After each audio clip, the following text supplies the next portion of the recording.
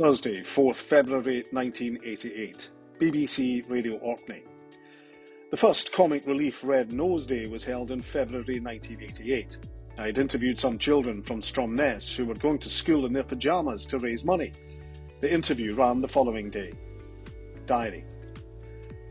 Just before the final item finished, I ran downstairs to check with Mary Fotheringham, the station assistant, whether the weather summary had arrived on the telex machine. I ran back upstairs and ended up breathless. Note. What this entry doesn't detail, probably because of overwhelming embarrassment, is that the final item was the piece about the Stromness children. The very last clip was a young girl describing the night clothes she was wearing. I arrived back at the sound desk to fade up the mic just as she finished speaking. Having just run upstairs, I was panting like a pervert and I knew it. In these situations, there is no short remedy. You just have to wait until you get your breath back. It took a few of the longest seconds of my life.